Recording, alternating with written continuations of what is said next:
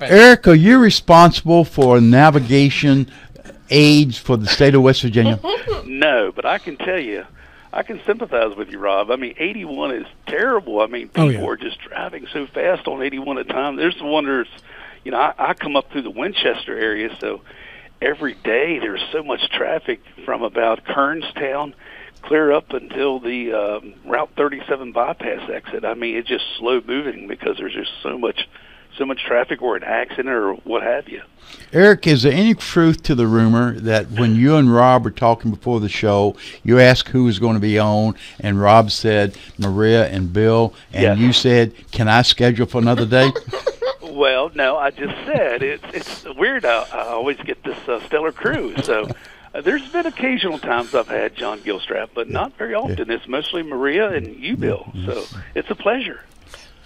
Thank you. Your softball questions coming your way, Eric. Here we go. As a percentage of highway in the state, 81 clearly isn't much. It's 26 miles through West Virginia from Maryland into Virginia. And there are certainly much longer highways in West Virginia than I-81. But it is a disaster from a safety standpoint. Yes. I subscribe to Alert Berkeley, and my phone seems to go off all weekend long if there's rain, snow, sunshine, it doesn't matter. I'm getting text about accidents on Interstate 81 that shut down traffic, block a lane, what have you. And I think if you'd ask me, like, the one thing you could do to slow down traffic on I-81, and I'm not talking about putting more police out there or whatever, because they can only pick off one person at a time. Let trucks back in the left lanes. If the trucks have to be in the middle lane and the right lane, and if the trucks in the middle lane are going 80 miles an hour, and you're in the left and you want to pass the truck, you've got to go 90 to pass the trucks. Right. But if you put the trucks in the left lane and they're going 75, 80, or 60, let's be honest, you can't pass them. I know. And then you can't be going 95 miles an hour up and down I-81, because if you've been in the left lane going 80 or 85 or even 90, you know that's not even fast enough. Because there's somebody behind you who needs to go faster. Right on your tail. Yeah, right on your tail. And then the slow lane, the middle lane, it's the thump, thump, thump, thump. I mean, it's like... Oh, it's like it's been strafed. Yeah, I mean, it's crazy. Yeah. Yeah, it's not a highway that's in good shape. Right. Eric, let's talk about money. Sure. Speaking of fixing highways. We had a surplus in June, and that took the surplus to the year over $800 million, as you had projected way back in, I think, last fall, if I remember talking to you about it. So the governor, who is on next, has called, he thinks, the Senate and the House in for, I believe it would be termed a special session, to try to figure out a way to make the tax cut full 10% for this year. The triggers have kicked in. Am I correct in saying that? Well, the July CPI numbers, that's what they're reviewing. But yes, you know, they're estimating a 3 to 4% tax cut. So, and the governor, you heard the governor's announcement that he would like to do an additional 5%. Let's just try to make it an across the board 10% personal income tax cut.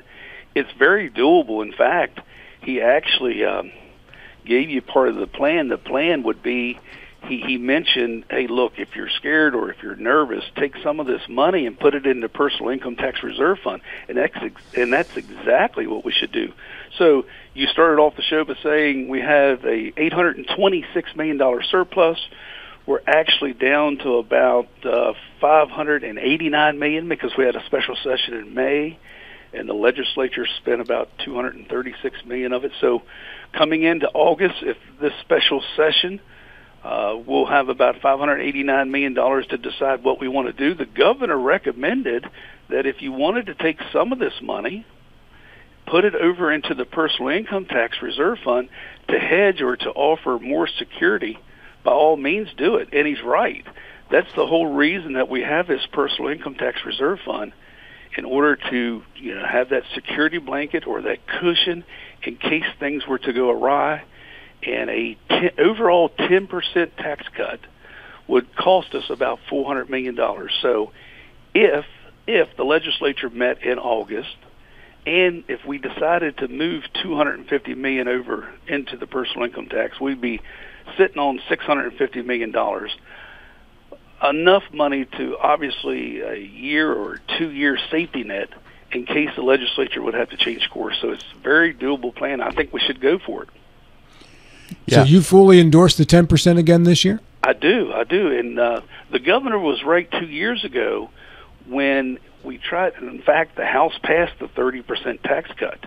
We had the money. We have the ability. The whole reason behind the flatline budget was to eventually be able to do more and more personal income tax cuts. That was the whole reason behind the flatline budget. So here we are. I know I was a little dismayed yesterday. I listened to my colleague Pat McGeehan on your show yesterday, and I understand the need to be cautious. And I think the analogy that he was using was about the potholes on the road and all that stuff. But keep in mind, every time a consumer in West Virginia stops and fills up gas, they're paying for those potholes. I mean, they're being charged, I think, 53 cents tax per gallon for every gallon that they pump. So we're filling potholes. We're doing the work. We have, if they you ain't filling them on 81, Eric. I can tell you that. Well, they're doing them as fast as they can. But my point is, it's okay to be somewhat cautious, but we're okay. I mean, as far as the surplus, I know there's been talk about the Hope Scholarship. I think Riley Moore was on your show yesterday. He was. We could see $150 to $200 million. But keep in mind, taxpayers are already paying for majority of those costs. Every time you pay your real estate taxes or your personal property taxes, that's what funds education in the state of West Virginia. So those state dollars follows the students. It's not like, so it would theoretically, we would have to take it out of the school aid formula, and now it would become part of the general revenue to pay a $150 to $200 million expenditure every year. But that's okay. You just reduce the state school aid formula. You make that correction for the amount of students that aren't there, and that's how you continue to fund the Hope Scholarship. It's, anyways. Billy? Yeah, Eric, I'm a little confused. Yeah. For the last several years, you've invoked Kansas as an example we do not want to emulate or follow. Also, you were a proponent, and I think a very eloquent proponent of the income tax reduction was going to provide discipline to avoid a Kansas situation. But yet what has been proposed now to me is making an exception to the well laid out formula that you have and make an exception. Once you start making an exception, you're on a slippery slope. It's going to be much easier to do it the second time down the line. Eric, before you respond, I have another update from Alert Berkeley. The 900 block of Buck Hill shut down due to a traffic accident as well. Use caution in that area. Eric, go right ahead. Yeah, so the triggers are still, and I still feel the same way. It will prevent us from becoming like Kansas because it limits the amount of spending. The surplus money is one-time spending, okay?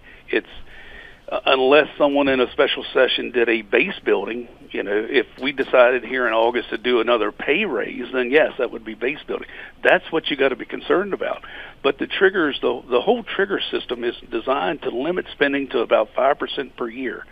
In this case, you have surplus dollars. Let's just say for every year thereafter, we have I'm just going to make this up, a $500 million surplus. Every year thereafter, you should take $200 to $300 million and put it into a PIT reserve fund. And then if you get another situation where you're able to cut, the triggers have happened, and you're at 4 or 5%, and you want to add another 5%, you're hedging by having that security blanket in that PIT reserve fund. As long as you're going to see economic growth. I mean, I've talked about this, for years. I still say that we're going to be okay, and the governor's right. That we should have done it 2 years ago. The 30% cushion was what we should have did 2 years ago when we passed it, but the deal was that we could only come up with was 21.25%. But So, anyways, I don't think it's going to get us in any problems. So you're saying what the governor's proposing putting some money in a income tax reserve fund. What I read was he was just going to reduce income tax from 21.5 up to 30%. That's right. But he also said, hey, look, if you're nervous or if you're scared, hey, take some of this surplus that we're going to be coming in August to spend, take some of the surplus and park it over into your personal income tax reserve fund. And that reserve fund right now is gaining about $60 million a year in interest. So, at $400 million, it's been there now on its second year. So add another 120 to that.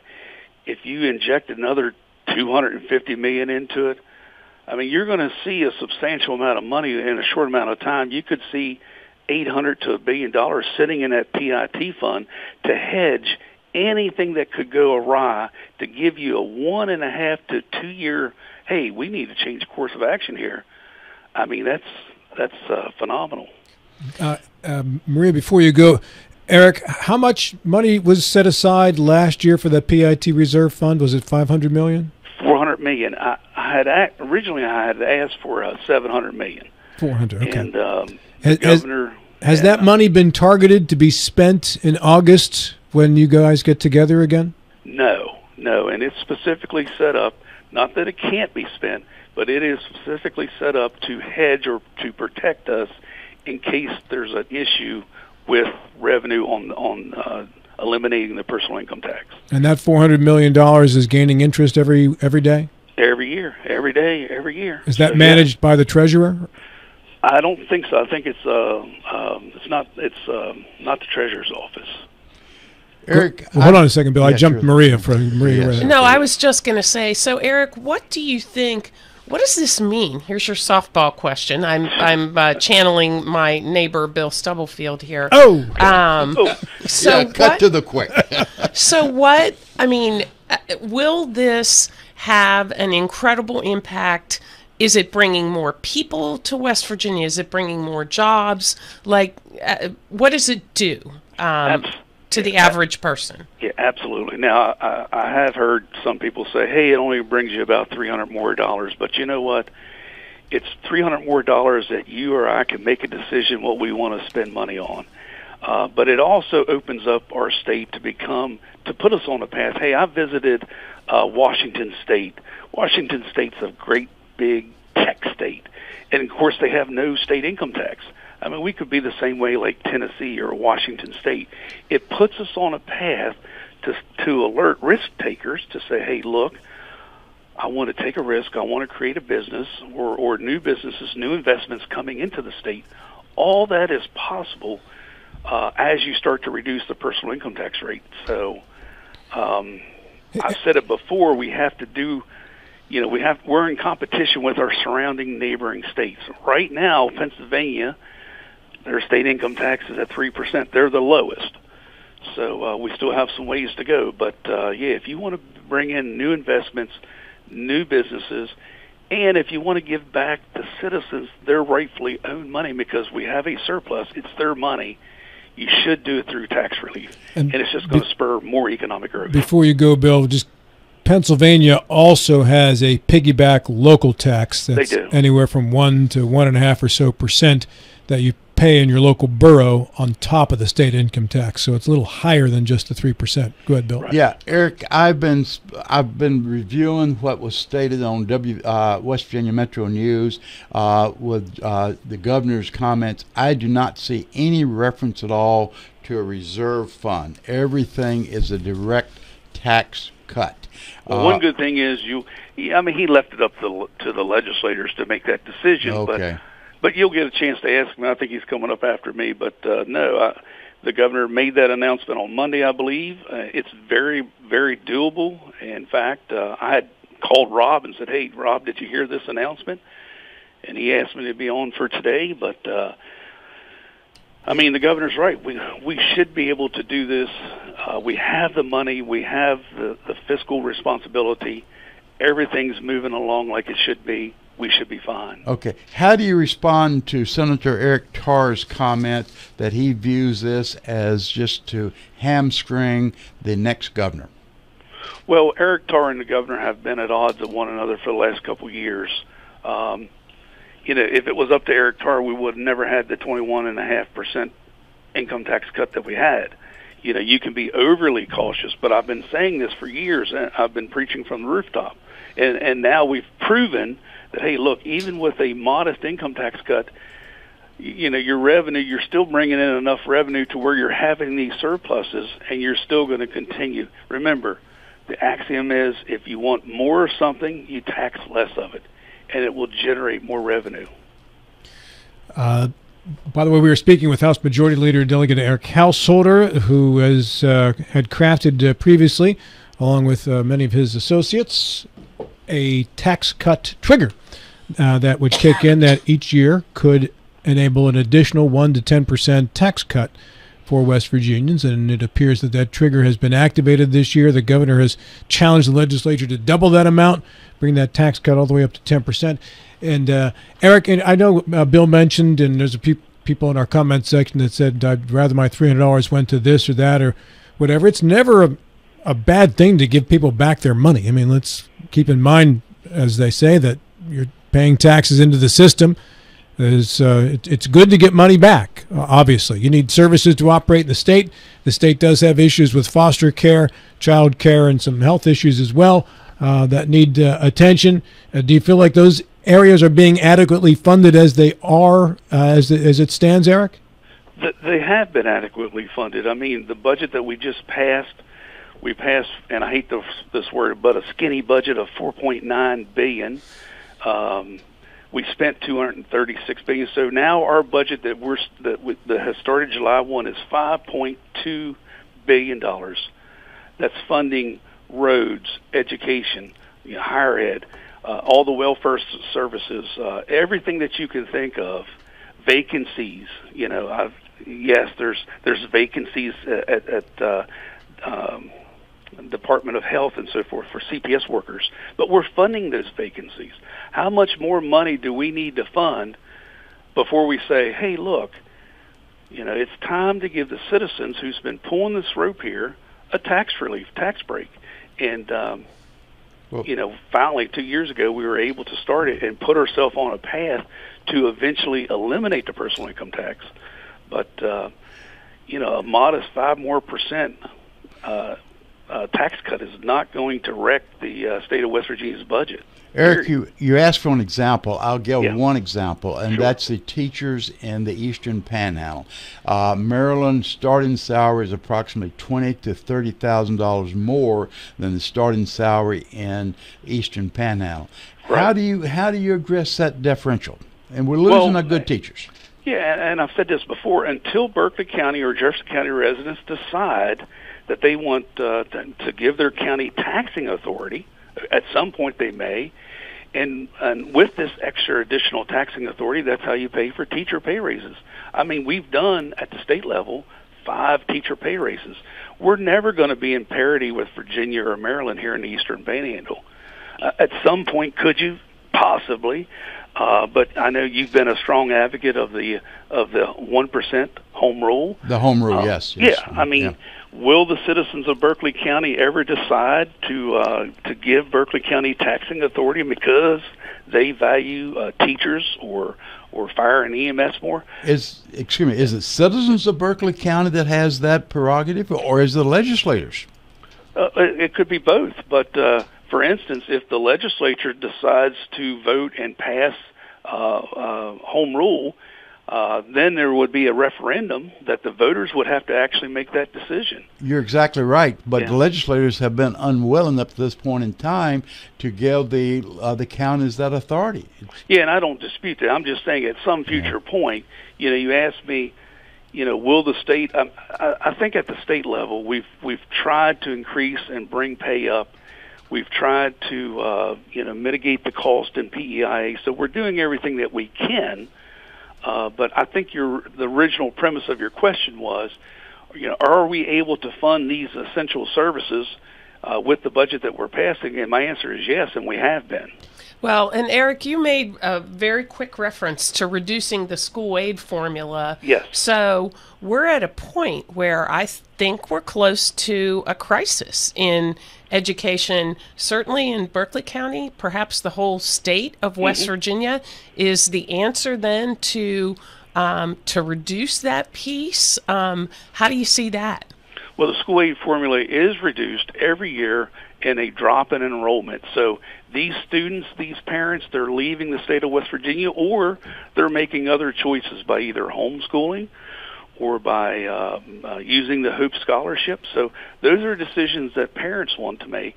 So yes, that enrollment every year decreases, and we do adjust the state aid formula to schools at some point. Excuse me, at some point, could you see the and I doubt that this would ever happen. I mean, I know Riley Moore just suggested, I think that you could see 30 to 40,000 more students eligible for the Hope Scholarship.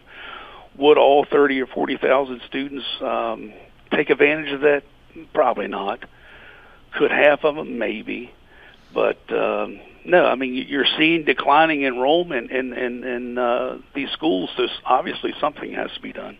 Eric Householder, our guest here. Final minute, Eric. In regards to the surplus projected for 2025, are there any preliminary numbers on that? No, not to my knowledge. I mean, we're in our first month right now, and normally at this point we are drawing money out of the rainy day fund to give the governor enough cash flows to start the year off. And that's another thing. We have over $1.2 billion in our rainy day fund. So we have about $2 billion sitting on the sidelines right now. And this is even more reasons of why we should be able to do modest tax relief to our citizens. Final question, Eric. Can I borrow $2 billion? What's that? Yeah. You know where I can get to? You have to ask the governor that when he comes on next. That's fair. Hey, final thoughts are yours, sir. You have 30 seconds to wrap it up. Well, my final thought is, like I said, we could easily do this. This is very doable. You know, I support what the governor said on Monday. He is right. If there are any hesitations or if anybody's worried, take some of this surplus, because keep in mind, this $589 million surplus, if you don't do something with it, it's all going to be spent. So why not park some of that money into personal income tax, go ahead and give our citizens the tax relief that they need. If not, it's going to be the same status quo time and time again, and more stories and more arguments of why we should or shouldn't do it. Hey, we need to deliberate this and deliberate that. No, we've done deliberated. Everything's moving very, very well. We can easily do this. Thank you, Eric. Thanks, Eric. See you guys. Thanks. Bye. Delegate Eric Householder, House Majority Leader on the program. The governor follows Eric next.